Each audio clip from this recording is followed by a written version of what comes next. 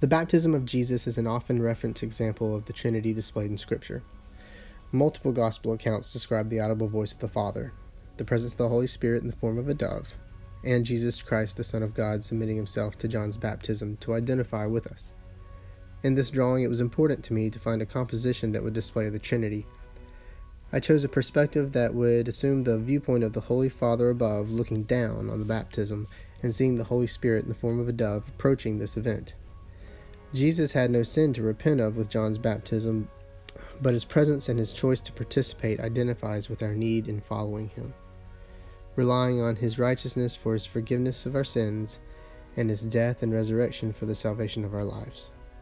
Philippians 2, verse 5 through 8 states, "Make your own attitude that of Christ Jesus, who, existing in the form of God, did not consider equality with God as something to be used for his own advantage.